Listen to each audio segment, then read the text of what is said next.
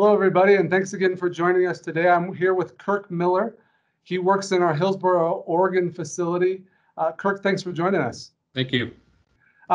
So how are you doing during these dynamic times? We are doing good. Hillsboro is continuing to push and to work and get through this hard time outside. You know, the outside world, we got hit with something pretty bad, but we're working through it together as a family. Yeah. So what's the mood like? How's the mood in the Hillsboro facility? You know, the mood, it's really good. The morale is really good. You know, people are looking out for each other, which is a good thing, not just on safety, but, you know, we're keeping our 6-foot social distance standard, and we're reminding each other, not just safety, you know, safety glasses, PPE. We always watch out for each other, so that's a good thing. Obviously, these kinds of times require us to come together as employees and as team members to create solutions and really help each other stay healthy and safe. So thanks for doing that. No problem. I think you and I have been talking a little bit. Part of the work that you're doing in Hillsboro, not just the products that you're producing, but you're finding creative ways to give back to your community. Can you talk a little bit about what you're doing in Hillsboro? Yes. Our EIT team gets together and we plan things.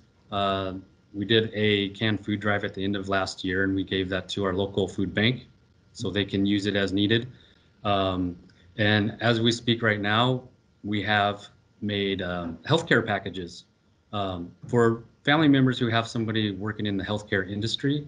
You know, we send a box to them with a card, a handwritten card that says, you know, we appreciate everything you do and your teammates. And, you know, we either hand deliver them or we mail them if they're out of state. Wow. How many have you delivered so far? 22 so far. We have extras just in case we get more.